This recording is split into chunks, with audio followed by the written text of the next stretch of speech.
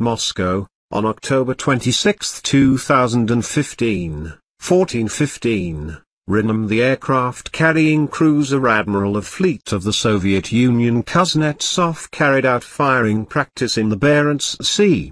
According to the press service of Northern Fleet, the sea target was successfully struck. Firing took place in the water area of the Barents Sea. The exposed sea target is successfully struck, noted in the press service. It is noted that the sea target was hit by the surface-to-air missile Dagger missile system.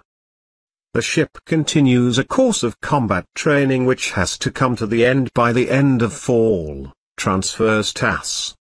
The day before on it took place check of onboard radio engineering systems and the equipment within which flights of an aircraft carrier by airplanes of a ship destructive Avia Regiment of Sea aircraft of Northern Fleet of Su-33 and Su-25 from airfield Severomorsk 3